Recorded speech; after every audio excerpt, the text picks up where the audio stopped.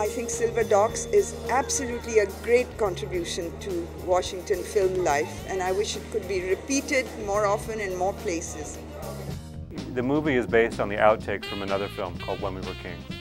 It's a documentary from 1995 about the George Foreman Muhammad Ali bout in Zaire called The Rumble in the Jungle. And I realized that when we were packing up all the materials and putting it away, that in fact there was a whole other movie that we were packing up and shipping to storage. Soul Power is a music film. It's music. There are no talking heads, no additional footage, just everything that wasn't used in When We Were Kings, he used in Soul Power.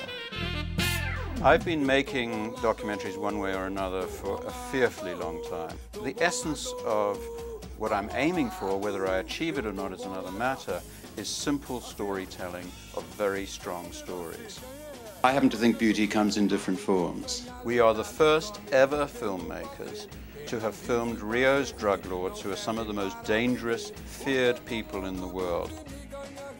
It is very gritty, but that's what their life is like. We just happened to be there when it happened.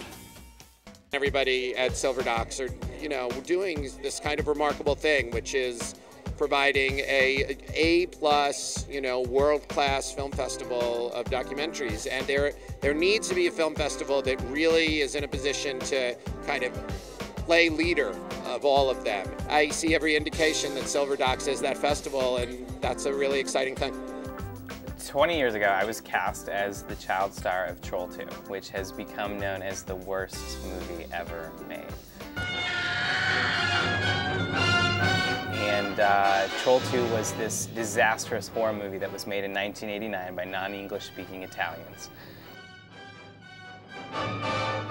This was my first role as an actor. I was 10 years old, and I was sure that I was going to be a movie star. The movie came out, and I was dreadfully embarrassed. I wanted nothing to do with Troll 2. It was a train wreck of a film.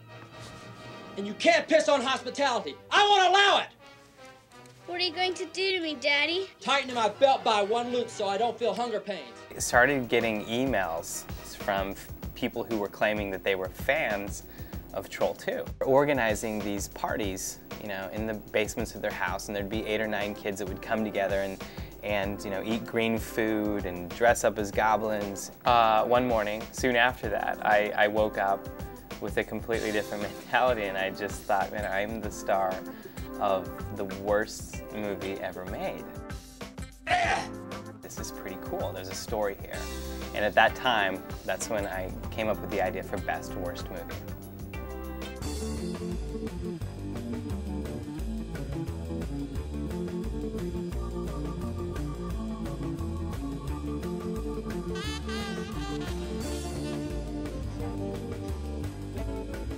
We sponsored Silverdocs since we've been open. This is, I think, our 4th or 5th year of sponsoring it. It's fun for us to show it off at least once a year for a week to people from all over the place. Thank you, AFI, for bringing Silverdocs